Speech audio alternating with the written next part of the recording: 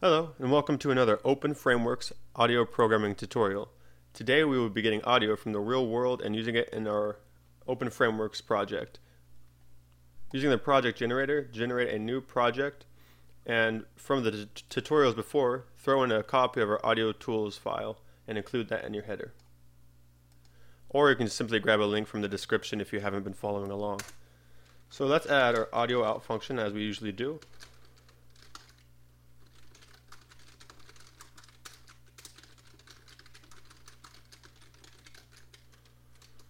And our exit function. Alright, so we will need a new function for this tutorial, and that'll be called audioIn. This can have the same constructor as our audio out function. So pointing to a float, input, buffer size, and number of channels. Alright. Let's make a sample rate, and this time let's add a buffer size. Let's add our 3 new functions to our CPP file of app.cpp.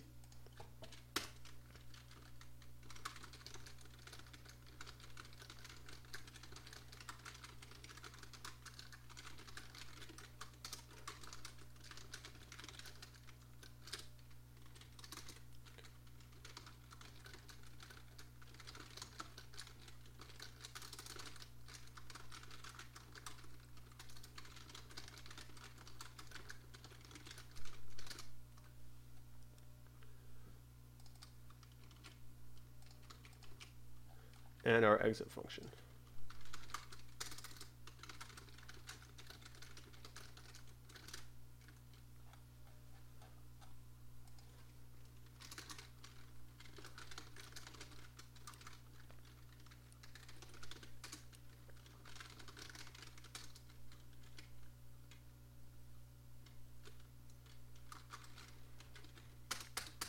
Alright, we can make our setup function as we normally do of sound stream setup. 2 output channels. We'll use 1 input channel this time. Sample rate, buffer size, and number of buffers.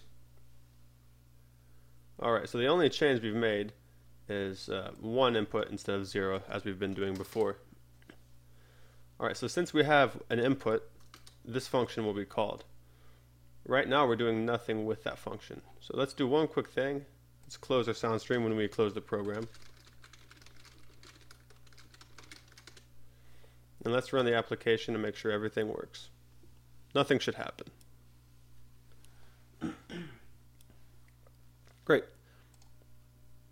Okay, so obviously the new element where we're focusing today is here. The audioIn function works in the reverse of our audio out function. Samples come in, and we can use those samples once they're all in. So samples are recorded at discrete time intervals very precisely, and once the input buffer is full, we can access those samples, and this function is called automatically. So we are going to need to store our input buffer somewhere we can use it later. So let's make a new array. We'll use a vector so it's easily resized, vector of floats, and we'll call this input buffer. Okay, before we use it, we need to make sure it's the right size. So input buffer.resize. Alright, so as is true with the audio out, this buffer will need to be the size of the buffer size times the number of channels. In this case we have 1 input channel, but I will go ahead and add that so it's clear what to change if you end up using more than 1 input channel. But I did not need to do this for a monophonic input, obviously. Okay, so to collect our samples,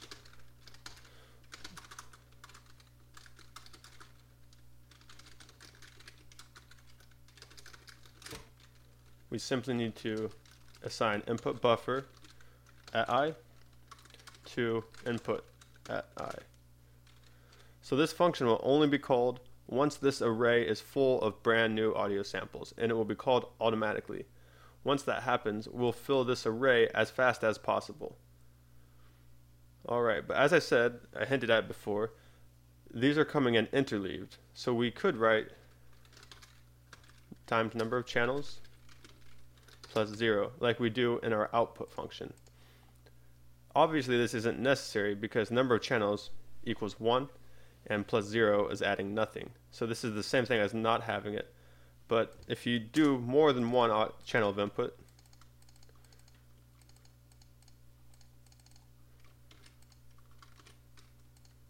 you simply do that.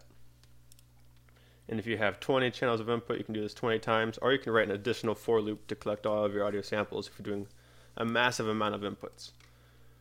But we were only doing one, so I'm going to go ahead and get rid of that. And let's do the simplest test we can. Let's take our input and push that to the output.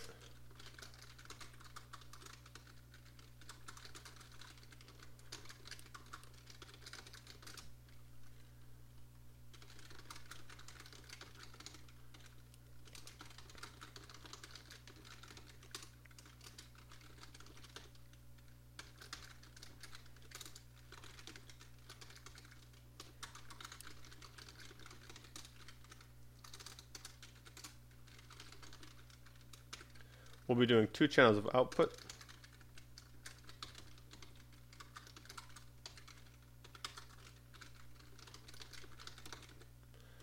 And we'll pan this to the center. Okay, so our input sample is equal to our input buffer at index I. So this function won't be called until this function is called. Whoa. Alright, so that guarantees that input buffer at I is this next sample of the input. So this actually works out very simply. Even if you don't quite understand what's going on, this will work. Alright, so if we assign current sample to our input sample, we should be good to go. We could have just assigned our current sample to input buffer, but I like this naming so we can be clear on what is what and we can do processing on the input sample later. Alright, so let's run the application and see what the problem we'll have is.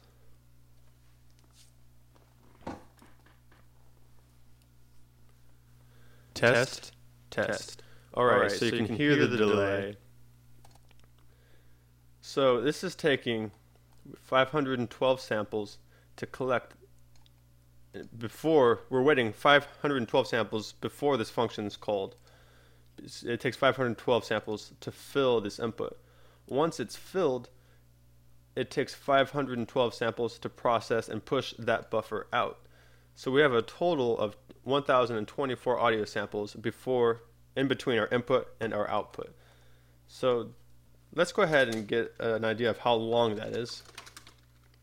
So that'll be buffer size divided by sample rate.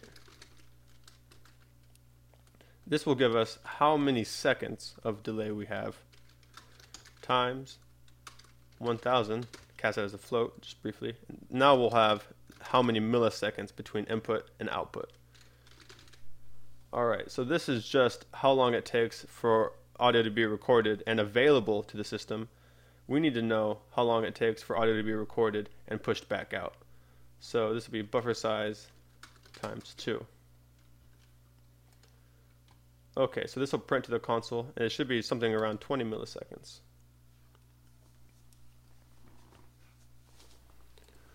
We have 21.3 repeating milliseconds of delay.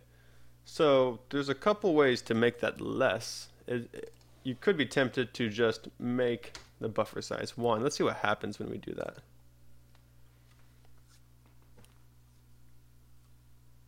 A lot of errors. You're not even getting much audio.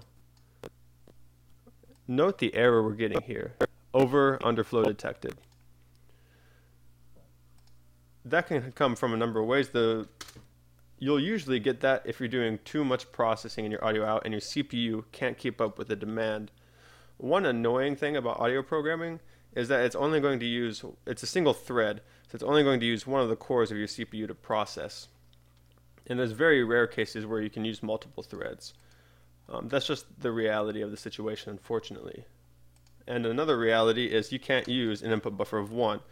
It takes between the CPU and the audio card, it takes time to move the sample to RAM and from RAM back to the audio card. So we need to give this enough time. That's why we have a buffer in the first place. So if I always use 512, depending on the situation. That's actually fairly large. You can usually get away with 64. But if you're doing some intense calculations here, you definitely want to give it more time to calculate the samples. So a good middle ground is 128 or 256. Use your discretion and just know the reality of the situation. It may be one day that's no longer a problem. We can move the samples more quickly, but it's been this way for a long time, and it's probably going to stick around for at least another 10 years. Maybe this is something we can tell our grandkids that we had to do. Okay, so let's just change it to 64. I think we can get away with that. See if we're still getting any underflow. We're not. So we got a few at the beginning. I'm going to turn my mic off, one of my mics off. Okay, so we got a few at the beginning, and I get this sometimes, and they never appear again, so that's fine. And we're only getting 2.6 milliseconds of total latency.